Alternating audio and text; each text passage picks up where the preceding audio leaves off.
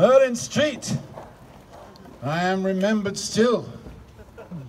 Just as well I had forgotten myself that I was Merlin once.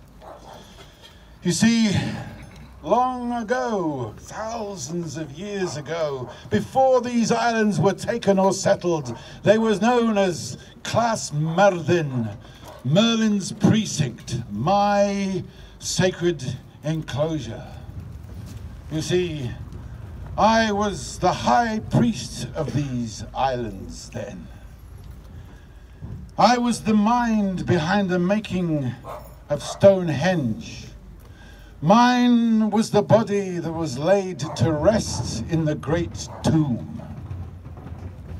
I walked the giddy path down through the generations, steering away between madness and genius. I learned the way of the fox, cunning and stealthy, here one moment, gone the next.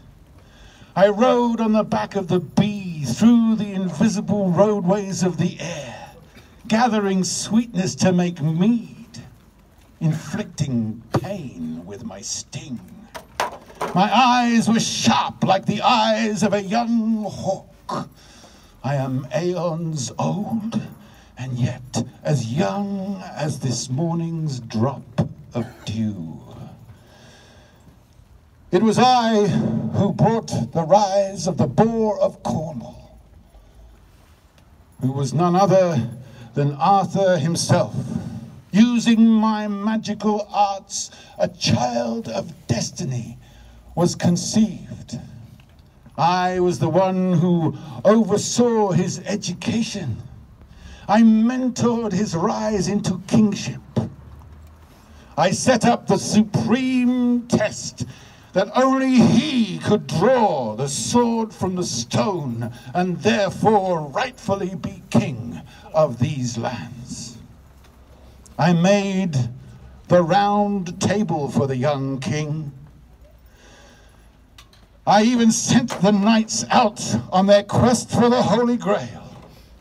But some would say the greatest thing I ever did was when I was just a lad.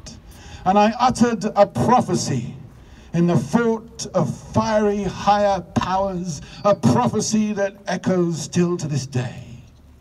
I predicted then the rise of Arthur. But I also predicted what would happen in these times, your times, now.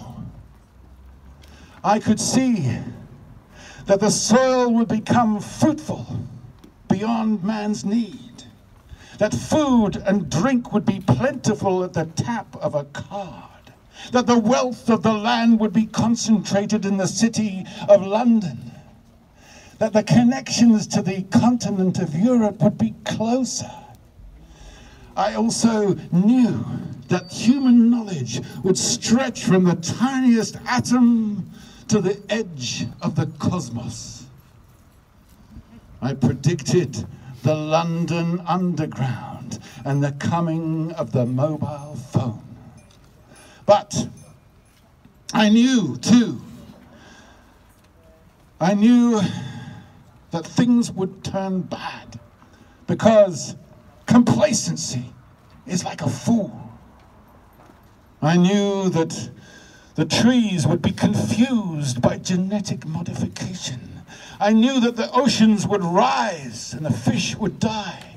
I knew that things that should be good would cause nothing but harm.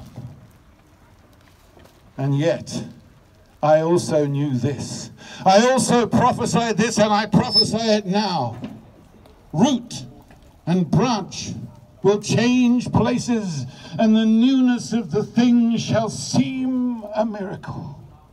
Though the goddess be forgotten, she will return in the form of the healing maiden, her footsteps bursting into flame. She will weep tears of compassion for the people of the land, dry up polluted rivers with her breath, carry the city in her right hand, the forest in her left, and nourish the creatures of the deep. With her blessing, we will become divine, waking as if from a dream. Heart open, filled with light, radiant face glowing like the rising sun, shining eyes like twin silver moons, radiant ears shimmering with song, shining lips that dance over words, words of magic that burst into the air, becoming swallows.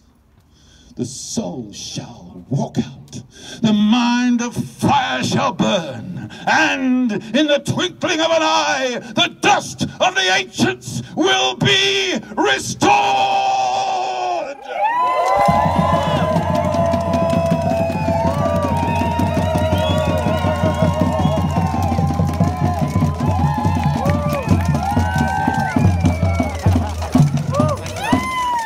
Oh, thank you, Merlin. Now, horses at the ready. Okay, let's go and see, because I think just down there, standing over there, that's King Arthur himself, everyone. Let's go.